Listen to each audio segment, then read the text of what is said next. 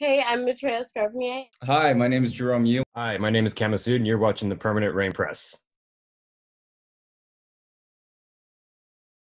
Hi everyone, I'm happy to be joined by Matreya Scarrwener. She has her coffee cup in hand. Yeah, How has quarantine been treating you? Have you learned any new skills? Not really. No new skills. I've been cooking a lot, so it's kind of like a lame skill that everyone's doing. But I'm trying to be a vegetarian, so I've been cooking vegetarian food. And I had to move during quarantine, which was tough because we couldn't have like it's just tough like not being able to have friends over to help you move boxes and stuff. But I'm in my new home now, so that's good.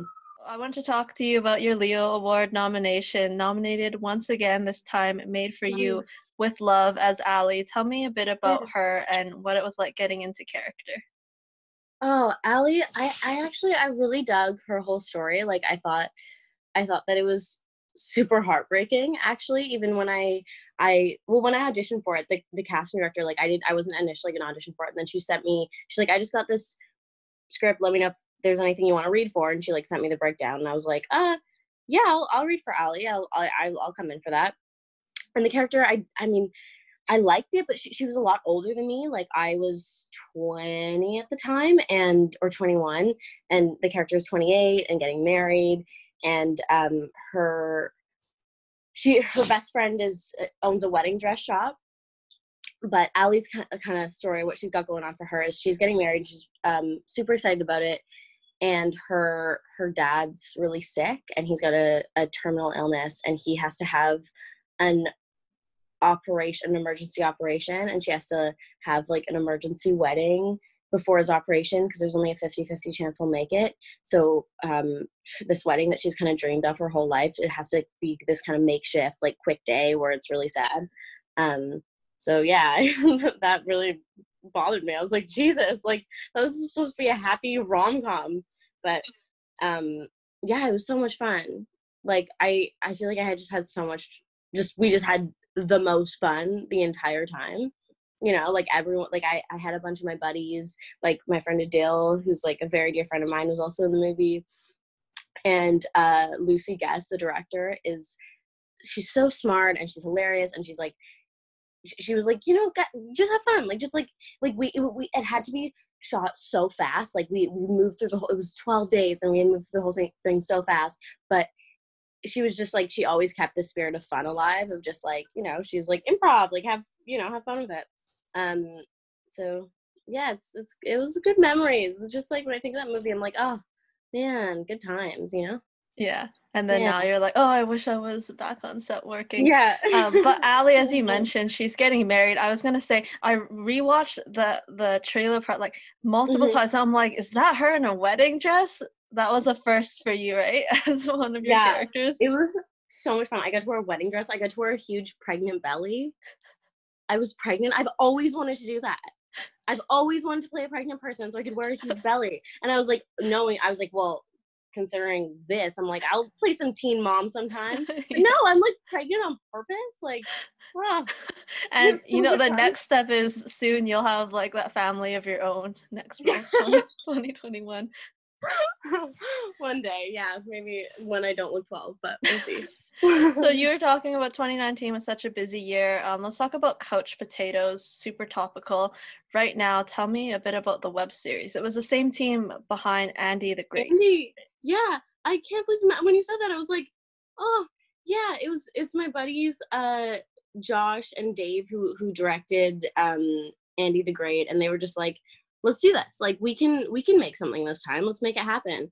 And there's 5 episodes, and it's just like each one of them is my favorite. Like they're all so like, and it's really cool to like see your friends in their element, like really shining. Like my partner's in one of them, and his episode, like it's everyone's favorite. Like he's so funny. And then like my friend Anisha is in it, and my buddy Charlie, who's like hilarious. He's in the first episode, I think.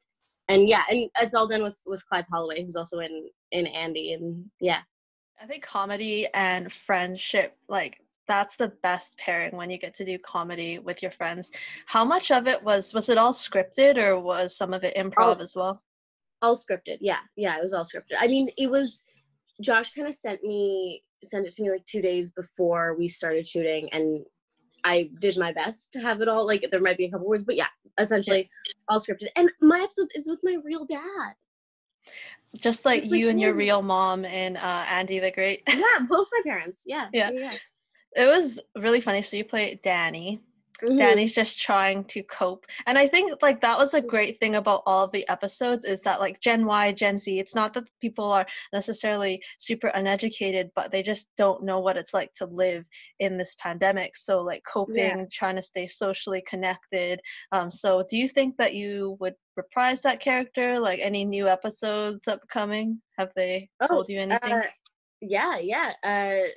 Josh sent me a text a couple weeks ago. He's like, hey, season 2, you down to do another episode? I'm like, of course.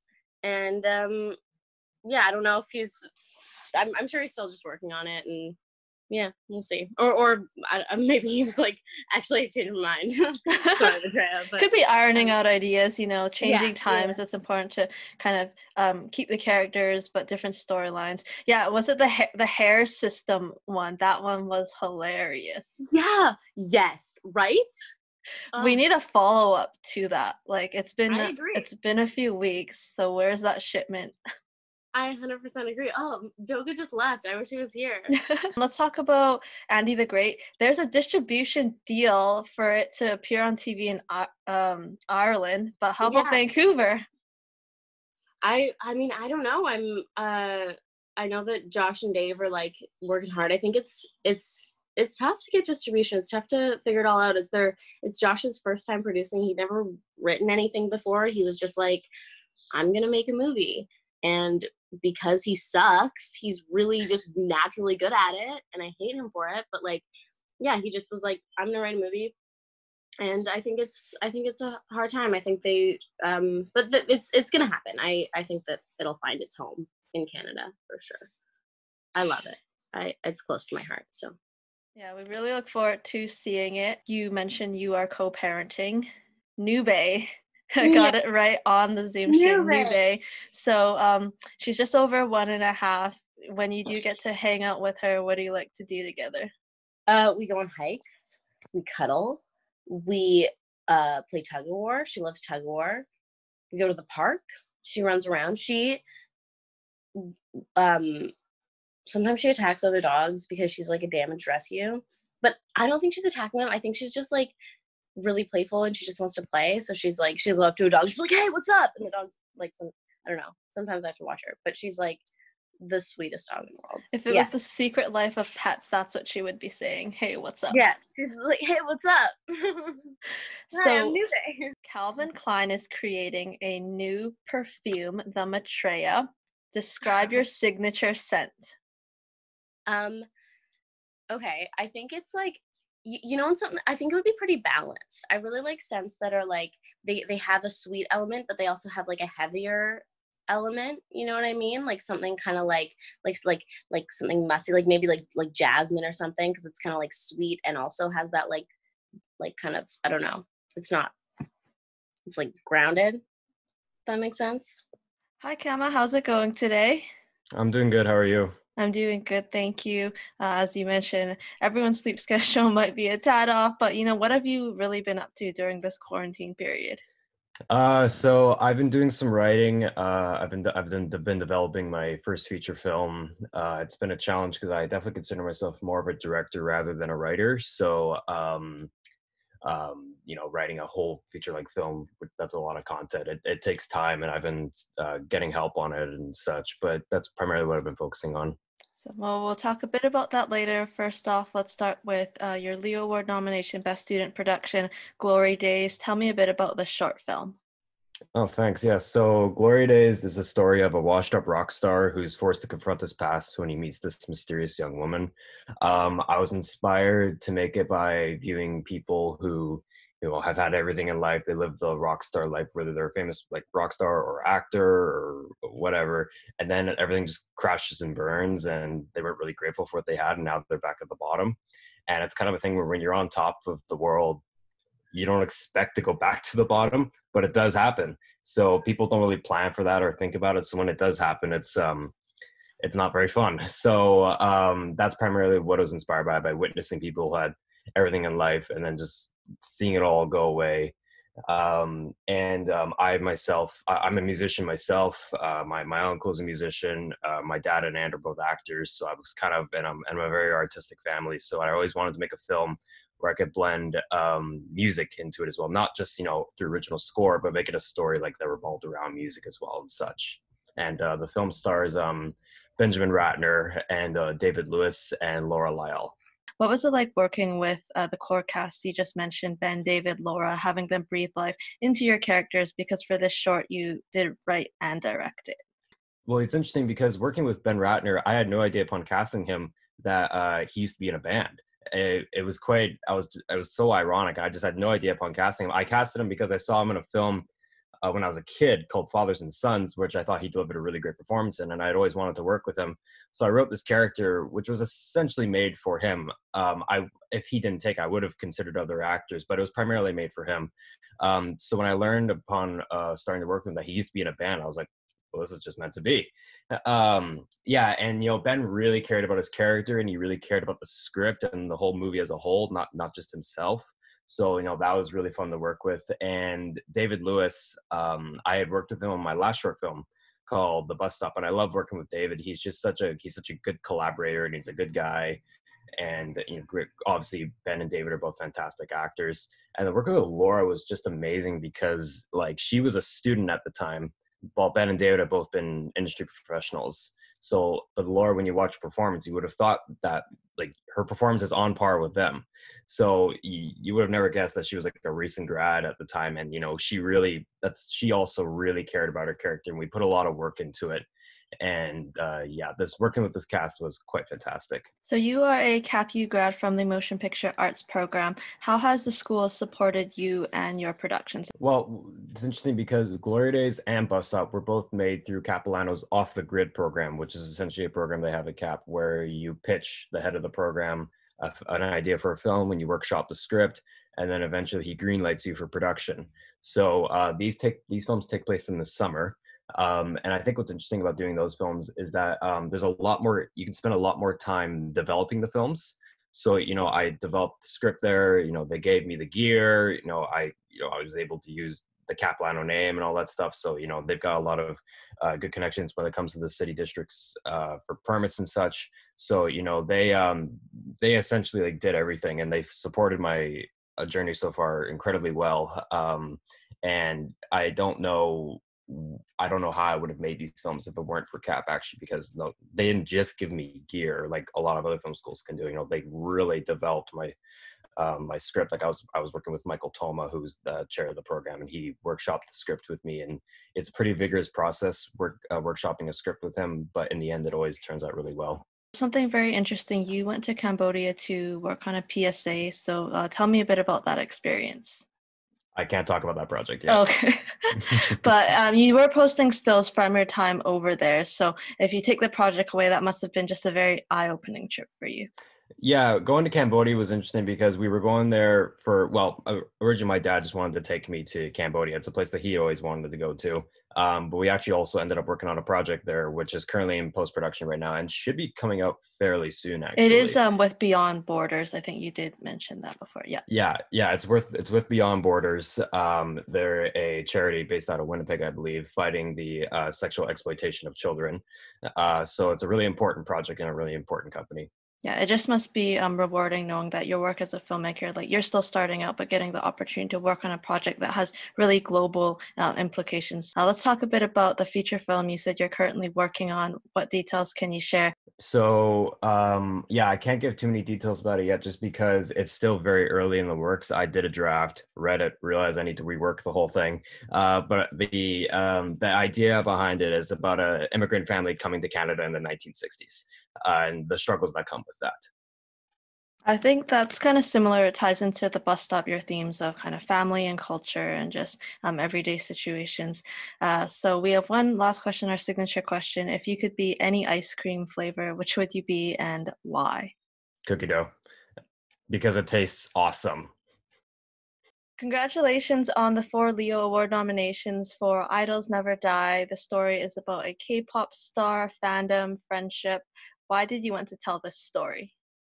Yeah, I think I was obsessed with K-pop growing up. And that sort of obsession came with my Korean international friends that I became close with through middle school and high school. It was like really interesting to see how, for a lot of these Korean students that came over from Korea to study English, not only did they struggle with having their own community and their friends because of the language barriers, and I found that a lot of them felt really lonely being so young and being away from home. And one of the only things that they could latch onto was Korean music, and specifically K-pop music, which was still a huge trend back then. And becoming friends with these international students, they introduced me to K-pop, and it was really interesting because their sort of obsession with it, and there's like different levels of obsession for K-pop. It definitely like rubs off on you. And Idols Never Die specifically, I made it about high school girls because just knowing this specific group of friends back in high school and seeing this sort of frenetic, youthful energy that came out from them just fangirling over K-pop stars. I just thought that it's so interesting to like see that energy, and it's like a different energy from like girls obsessing over like, like in the West, like over Justin Bieber or sort of other celebrities and icons over here. It's maybe it's because of this like specific Korean energy about it. I just felt like it's an energy that like that I remembered, and it was like something that I definitely wanted to recapture and tell. So that's kind of how Idols Never Die started, and more specifically, it's about 4 girls and this fan club. And I remember this one friend that I had. I remember it was like something about like her having to take an exam at school, but there was this like big news out of Korea about this one K-pop band that like was just releasing their album, and she ran like this blog, I guess, right, like a fan page. And it was like a pretty big fan page for that specific group, and she had purposely skipped school so that she could match like the time zone with Korea, and like write up her like blog posts on time and make her like press releases on time. And I thought that was just like, wow, like that's like some next level stuff, like skipping out on school. And yeah, some of these girls, they were like really reliant on just like their music to find comfort and to disconnect from the struggles of reality. And I thought that was an interesting story to explore. Yeah, so you captured that dedication. You co-wrote it with Andrea Bangs. So what was it like kind of collaborating? Had you worked together before? We haven't worked together before. Andrea and I are friends, so I thought that Andrea, just her sense of humor, obviously, like even though I'm not a girl, I thought she would be able to sort of really like keep me on track of like what is the right perspective, how like girls would behave in this scenario in a truthful manner. And yeah, like I had approached her because I just thought that our senses and our style would really just mesh well for a story like this. It's a bit outlandish and over the top sometimes, even though we try to keep it as grounded as possible. And I think it's so great because like even remembering back to my like school days and like knowing like my friends, they were so over the top like all the time. Um, so in a way it's like grounded and believable, and Andrea always like kept me on track. It was just like such a great experience to write with her, like through and through. So collaborative, so fun in all her sessions. She's fantastic. So you created original K-pop tracks for the short film. Who are some specific artists that inspire you? um Shout out to Net Kim, our songwriter and composer, for those awesome tracks. uh I feel like I grew up in a different generation, like to like what all the popular K-pop stars are now, like BTS and Blackpink are obviously huge. I feel like back then I grew up with Girls' Generation or Big Bang. Big Bang is still popular, but I think for myself, I've really liked this band called Epic High. They're kind of like a rap band, and they were a bit different from like the sound that you hear today, but I've always listened to them. Yeah, listened to them a lot. I don't know. We know that the film has done, I think, rounds at Crazy Eights, different film festivals. Can we expect a wider release in the coming months? I think no, actually. As much as I would like to, Yeah. but we're under contract with our distributor at Traveling, who has been so amazing for us.